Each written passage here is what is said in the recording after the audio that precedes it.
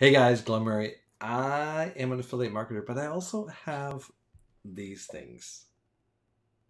You know what these are?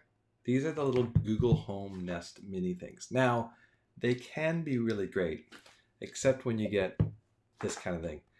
Hey Google, play music. I can't reach the internet right now. Check your modem or router connection and try again. Yeah, that will drive you crazy because you start playing with it and you go online and you check out all the different ways to fix it, and they're telling you to do this and to unplug it. One thing I found is to unplug it 10 times and let it reboot. Did all this stuff, reboot, sound like a Canadian. Um, and then you're resetting it. So how do you factory reset these, guys? So first off, they're telling you to push this button on the bottom. Like there's a little circle there, right? Some people say it's here or something. I don't know. I don't know where it is actually. It's like somewhere here. But the thing is, guess what? You can't, nothing happens unless you turn this thing off, the volume thing. The mic's off. Now you push it, listen.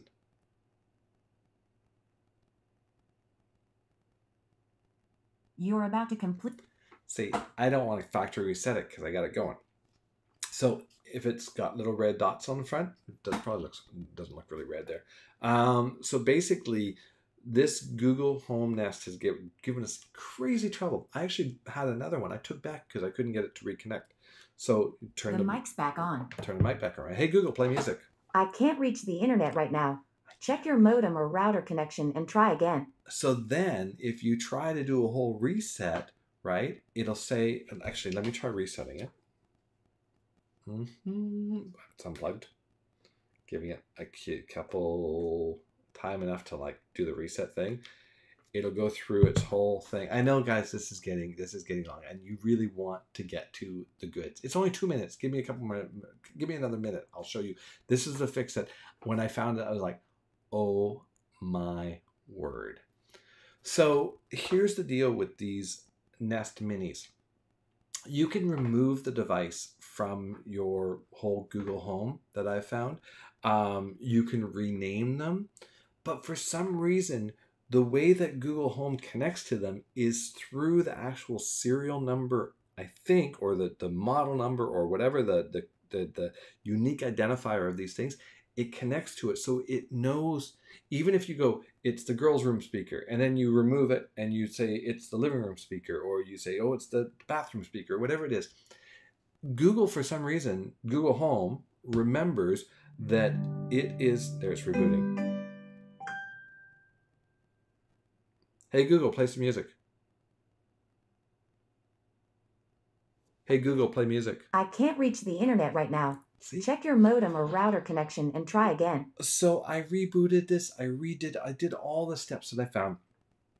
And I renamed it. I removed the device. And then of course, like sometimes like you remove the device and it keeps finding it. And even though it's not connecting to Wi-Fi, it keeps finding this device. So I'm in my phone and I'm just like, my wife is like, you need to take it back, right? We got it from Costco, so it's cool. You can always take stuff back to Costco. Anyways, I'm in Google Home. And I'm looking through all the stuff. And guys, if you're having this problem, I want you to go check this. I clicked on devices, and as you can see, oh, maybe you can't see it. No, it's not. It's, oh, there. No, you can't see it. The screen's too bright. Here, let me see if I can dull the screen if it'll show it.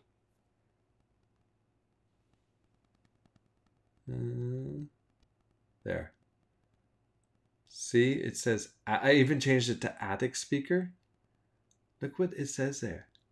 Unpause. So at some point, the speaker was paused. We forgot about it. So the girls kept trying to get the speaker going, the speaker going.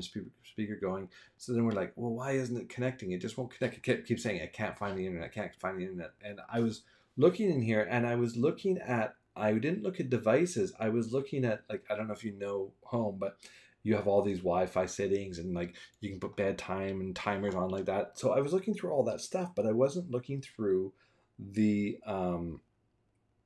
looking through the actual on the device itself.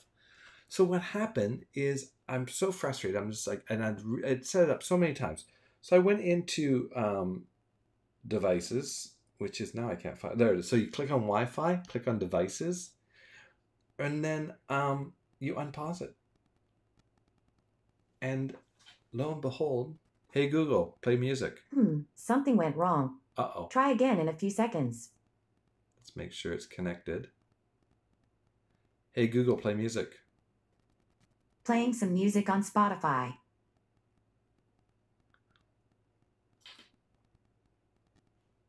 Oh, it's not. There we go. Hey Google, stop.